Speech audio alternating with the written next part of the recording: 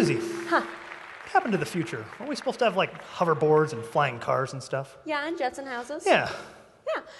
I don't know. I feel like we kind of went to the moon and we sort of dropped the ball after that. Yeah, like we broke our arms patting ourselves on the back after that one. Well, especially because there were a lot of really worthwhile projects that just kind of fell to the wayside, like the atomic aircraft. And the atomic aircraft was created in the 1950s, and the federal government decided that they wanted to try and build an airplane that could fly for months on end. And they wanted to make sure that this could happen in the middle of the Cold War. And so instead of discovering how to perfect in-flight refueling, which is what we currently use, the innovation of the radiant era decided that it would actually be easier to put a nuclear reactor inside of an airplane and then make that fly. And the crazy thing is, they actually got it to work. And the aircraft reactor experiment ran for 10,000 hours without any hiccups whatsoever. And 2 weeks before it was supposed to take off and actually fly for use in the military, the program got canceled. And this isn't exactly uncommon either with these programs. What ended up happening is that in Oak Ridge National Lab, a lot of the innovation done by H.G. McPherson and Alvin Weinberg was always under the scrutiny of the government. And they kept hitting political barriers after economic barriers and everything else. Every few years, they were always in danger of having the program canceled. So what ended up happening is they realized that their entire life's work was at risk. They documented everything meticulously, 47,000 pages of documentation. Back in 1972, the federal government finally decided that this would be the end of it. We need nuclear warheads for the Cold War. We don't need energy. We need to keep going with uranium, and since that was what was being used in the nuclear navy. Consequently, all of these documents were pushed aside. They were put inside of a closet in Oak Ridge National Lab and effectively forgotten for decades.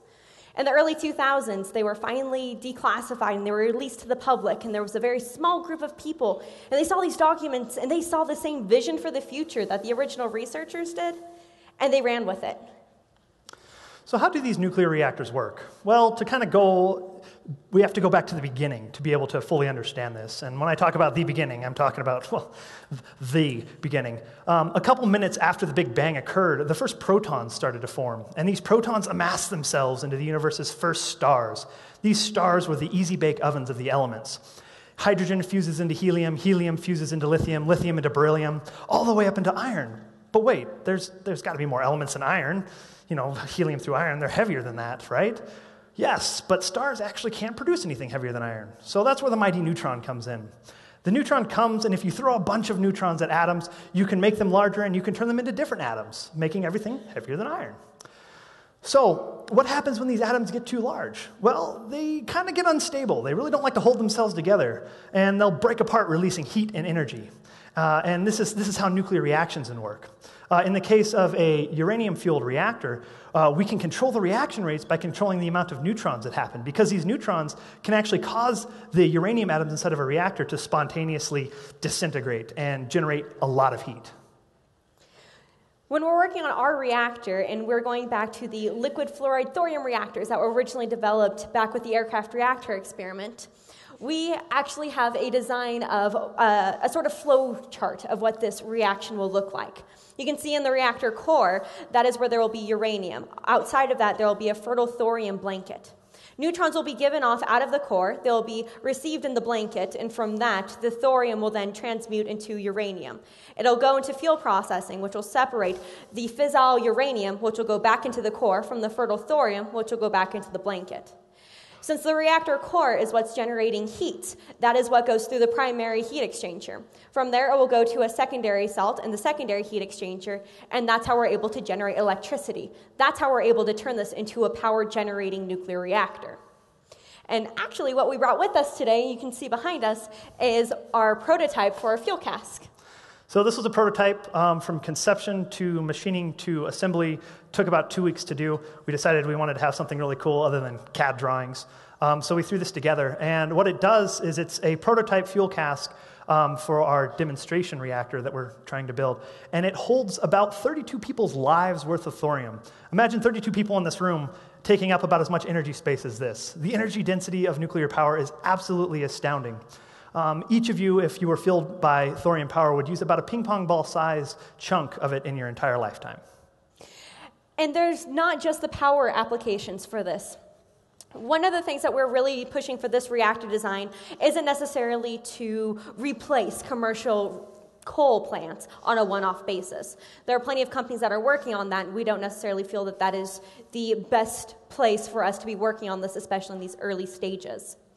So with the other applications that we have for these designs, it's primarily going to be used in disaster relief and can also be used in military applications. So if anyone remembers what happened with Hurricane Katrina and Hurricane Sandy, there were a lot of deaths that were actually attributed not to anything regarding drowning or any of those sorts of deaths, but they were actually because they didn't have access to electricity and they didn't have access to clean water. In some instances, that can account for up to as many as 50% of the deaths out of a hurricane fatalities. And one of the benefits out of these reactors is that they're quite small. They're scalable. We can make this as big or as small as we need it to be. We can airlift it into any location that it's needed, and from there we can actually generate electricity and use it for a microgrid. In the diagram that we had showed earlier, when it shows the electricity production, it's actually going to be using a turbine that uses a gas as opposed to using water. It's going to use a noble gas. And using that, we're actually going to be able to create enough excess heat that we can purify the water as well. So we can have clean electricity, we can have clean water, and we can bring these in on a moment's notice to set up disaster responses.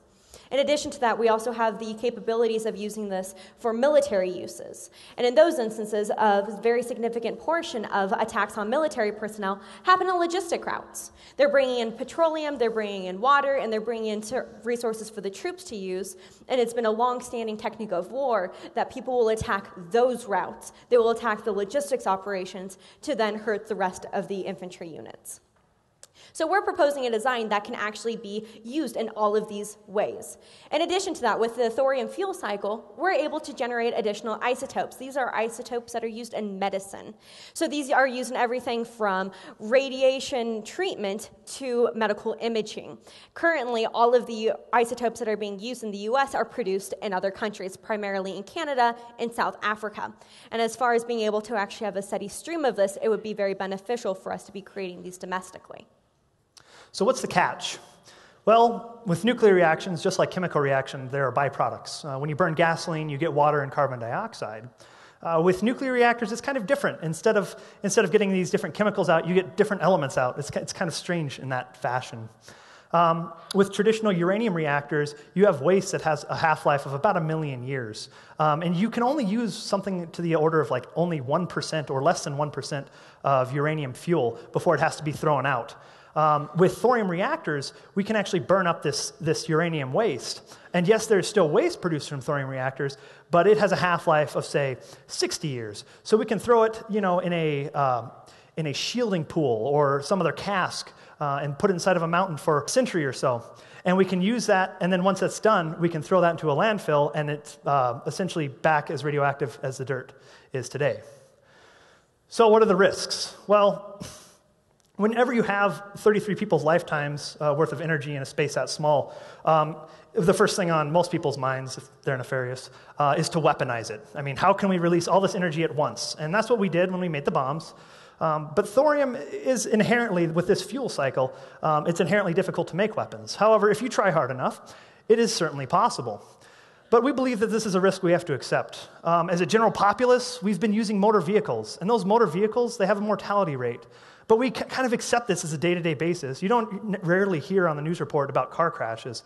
But we still accept them because we use them to make our lives easier. We've harnessed the power of the electron shell to power our daily lives. If we were still using horses and carriages, we wouldn't be able to travel nearly as far as we have at this current era. Thank you. Thank you.